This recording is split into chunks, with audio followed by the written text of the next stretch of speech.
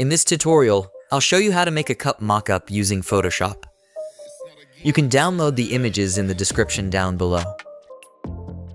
Choose the Object Selection tool and select the cup. Hold Alt and remove the top part.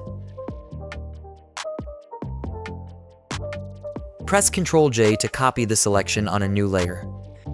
Unhide the design and press Ctrl T to adjust its size and position. Right-click and choose Warp.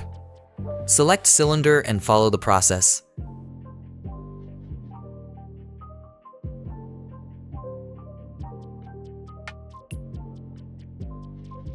Right-click and choose Perspective.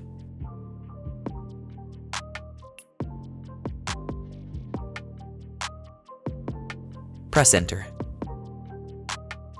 Right-click and choose Create Clipping Mask.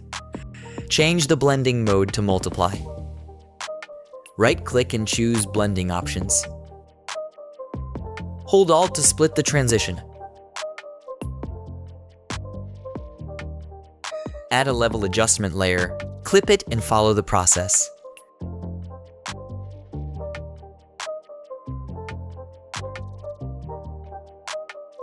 That's it, I hope you enjoyed it. Subscribe to my channel for more tutorials. Also, check out other videos on my channel. Thanks for the support, guys.